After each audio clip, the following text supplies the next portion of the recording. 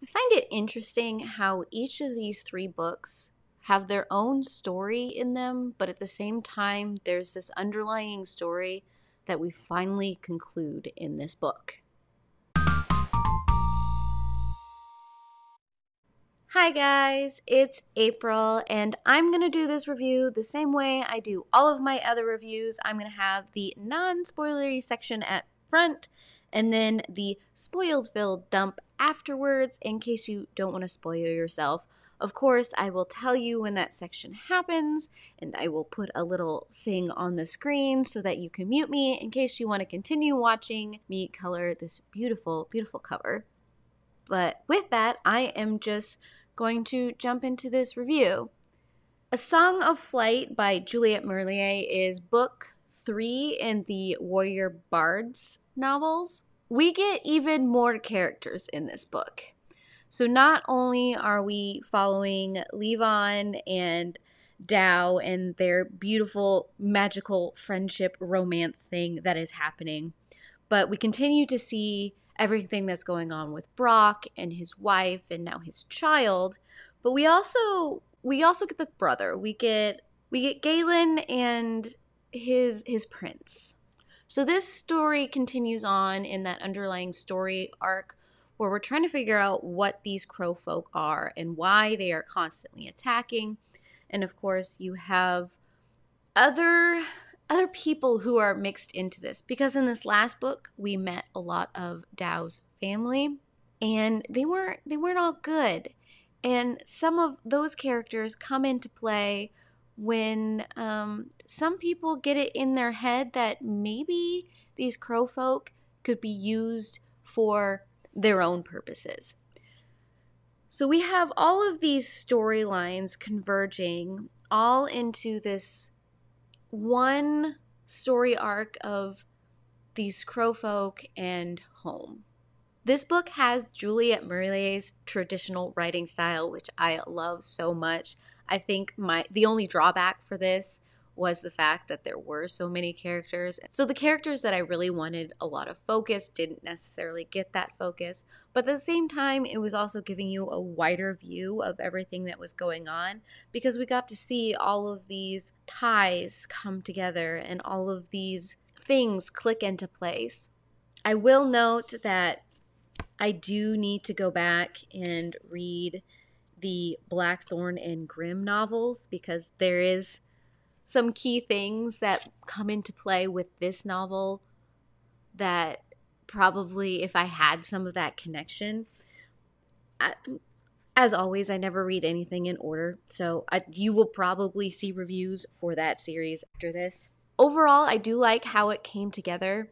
There was a little bit of pacing issues with me at points, and maybe that's because we did have so many characters and some of them I liked more than others. I do like how each chapter immediately tells you which character we're about to see the point of view from.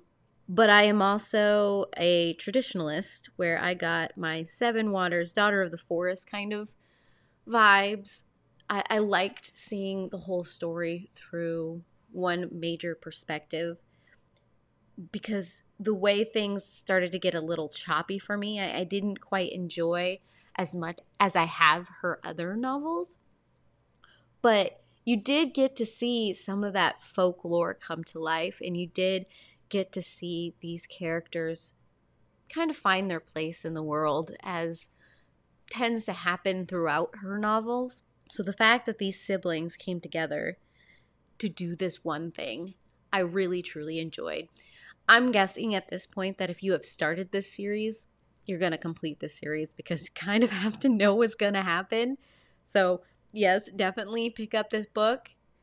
I highly recommend that you do it, because I can talk about it all day, but if you really want to feel for what happens in this journey, you're going to need to read it. But this is the point in which I am going to go into some spoiled-filled thoughts. Of course, you can mute me and continue watching, and then at the end, I will say hello again. Otherwise, leave a comment down below about, I don't know, why you haven't read this book yet, because you kind of do. If you're watching this review, it means you've read the rest of the series. You should probably read this series. But at this point, go ahead, mute me if you haven't. Otherwise, I'm just going to get into it. I have to say, I called it at the end of the last book where Brock and his wife, I didn't see that ending well. I know they both have kind of this mixed race going on in them that leads them to act out in ways that maybe we don't traditionally understand. But the fact that she was so black and white and Brock was really seeing these crow folk as trapped beings and wanting to help them, and the fact that that's what got him in trouble and kicked out, and the fact that his wife didn't even want the kid around was heartbreaking. But also the writing was on the wall long before this poor kid was born. I never saw this ending well, and I'm glad that ultimately this isn't gonna like screw up the kid in some way, because it sounds like she is going to have quite a life from what we learn at the end.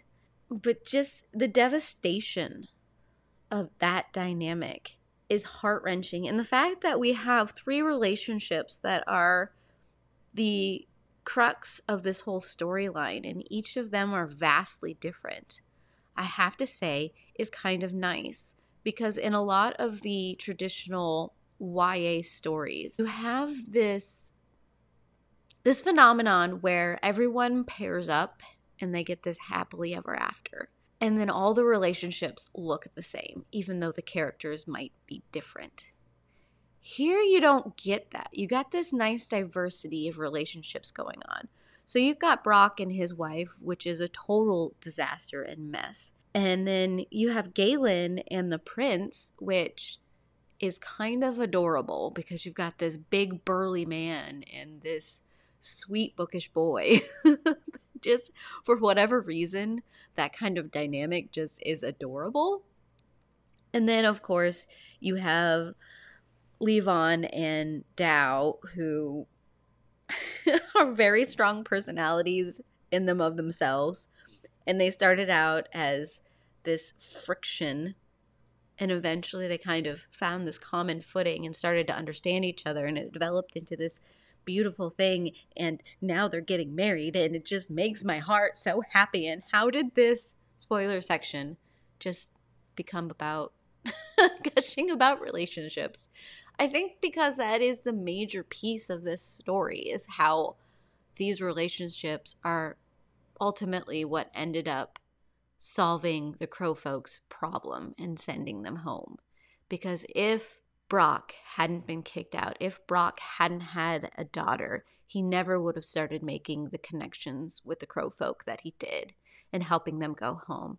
If the prince hadn't been taken by the other world or fallen into the other world and Galen running after him like a crazy man, he never would have been in the right place to help the crow folk go home. And then, of course, we've got Levon and Dow, who are part of the Swan Island group and their missions. But ultimately, their connection is what helped them understand what was going on in the first place. It just came together beautifully. And I love the fact that we did not have a dog death in this book. I don't know why she always does this to me. I think it's because we got a lot of the dog heartache out in the last book that we weren't going to do it in this book. In fact, Justice didn't really have a lot of screen time, which I'm a little sad about, but understand at the same time. I'm just glad we didn't see a dog death. I don't like dog deaths. I think I'm just going to leave this here. I think I've babbled enough about the oddest things about this book. I would love to hear your thoughts on this series, how you think it fits into everything that Marillier has done in this world.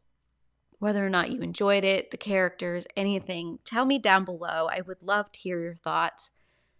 Otherwise, if you'd like to see more content like this, subscribe, hit that bell. Hit the like button if you're enjoying what I'm doing, because it really, really helps. It does. I heart your beautiful faces. Bye.